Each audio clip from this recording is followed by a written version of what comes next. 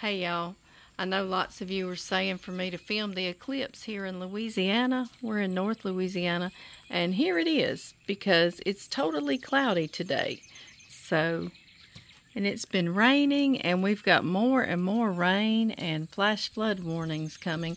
So the birds are still chirping. My chickens stayed out of the coop because they said it's just another cloudy day. So anyway, this is the extent of our eclipse today. I'm going to go back into the office, and I hope y'all have a good day. I bet it's sunny other places, and we'll just get to watch it.